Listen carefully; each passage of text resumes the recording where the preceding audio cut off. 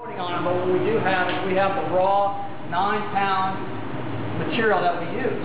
Now these have been in there at 2,200 degrees for hours, so you'll see they're blazing hot. Now most things, if you put in an oven, like if you put a frozen pizza in, it would disintegrate after a couple minutes.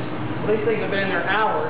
If you put in metal, it may, if the metal did not melt, at least it would conduct the heat and keep the heat for so long that you couldn't get near it, well, you know, within hours. Well, look at that. I mean, you can take this off. It dissipates the heat so quickly that you can actually pick these up while they're glowing, molten in the middle. How hot are they? Well, they were in the oven at 2,200 degrees. Wow. So you can go ahead, you can pick them up and take a picture. Just make sure you don't pick it up on the edges, just at the corners.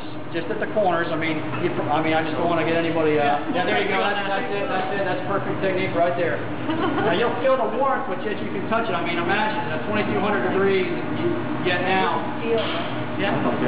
And the difference with the densities is you'll see these lower densities.